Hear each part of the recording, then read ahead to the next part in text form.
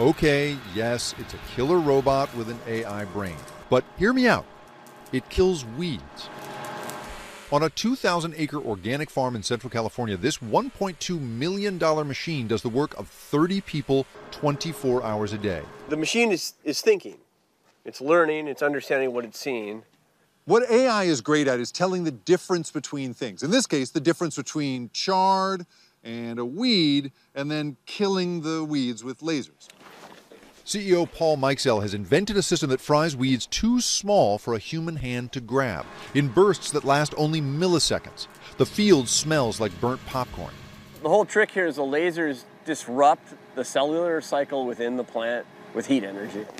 It takes a rack of servers to recognize 40 crops and 80 types of weeds. This machine has got more computing power than 24 Teslas in it. It's essentially a mobile data center.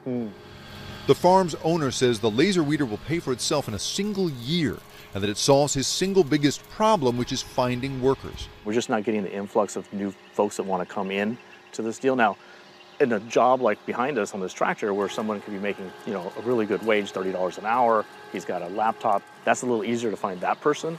Labor unions say they want tech to make the work easier as long as we don't simply toss people aside after decades of brutal labor. To the extent that automation can make life better for farm workers by making those jobs less physically demanding, safer, more dignified, we welcome it. Our concern is that automation will allow employers to basically discard them. AI is spreading through farming. There's the broccoli bot built by Oregon college students to harvest the vegetable. And John Deere has been plowing ahead with several kinds of AI technology.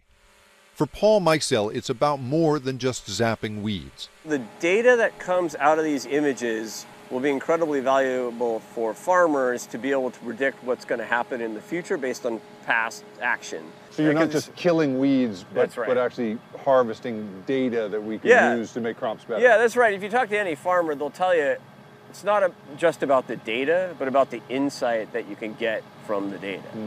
Mikesell expects AI will allow robots to work in fields and factories in entirely new ways.